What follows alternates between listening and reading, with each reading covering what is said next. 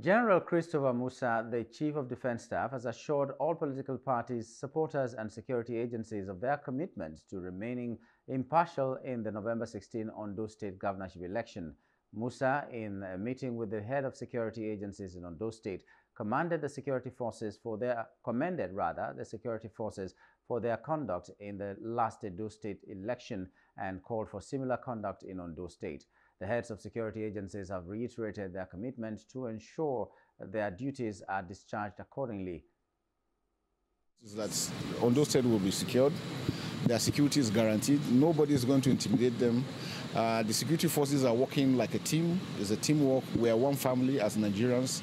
I want to appeal to all Nigerians, especially all of the good people of Ondo State, that they should all come out en masse to vote for whom they want. It is important that they come out so that they can vote for people that will make a difference for them. Hello, hope you enjoyed the news. Please do subscribe to our YouTube channel and don't forget to hit the notification button so you get notified about fresh news updates.